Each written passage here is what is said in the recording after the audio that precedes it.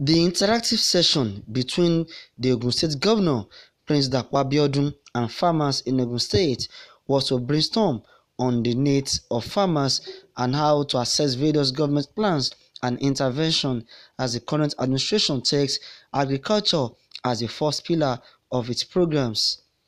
Different groups of farmers, which includes that of fishery, poultry, and cassava farmers, among others, enumerated various challenges confronting them, including problem of herdsmen destroying their farms and way of tackling such to promote all-round farming.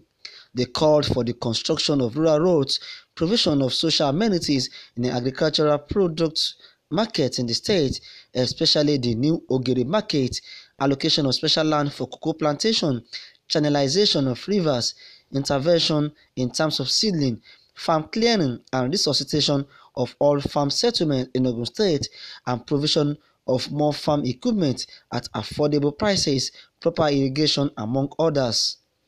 You will see that there are tempers here and there are problems here and there, but it is low in Ogun State due to our interaction and collaboration between the farmers and the herdsmen.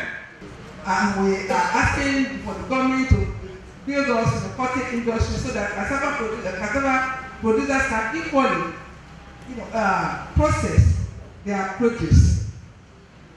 And then farm settlements, government and farm settlements, we take all, we have many of them all around the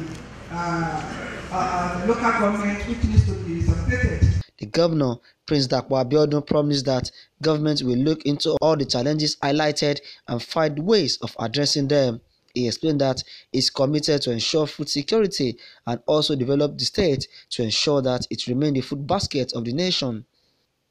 He promised to provide 40,000 hectares of land for farmers as he disclosed that efforts are on to bring on board schemes to execute his plan for agricultural sector, and that President Muhammadu Buhari, the Central Bank, and the World Bank are ready to adequately support the state.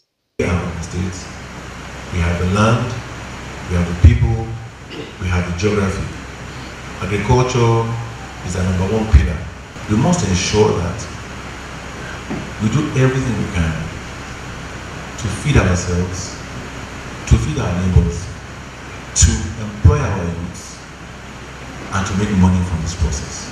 He promised to build a befitting hall for farmers within the next 1 month. He reiterated that attention be given to the construction of rural and township roads.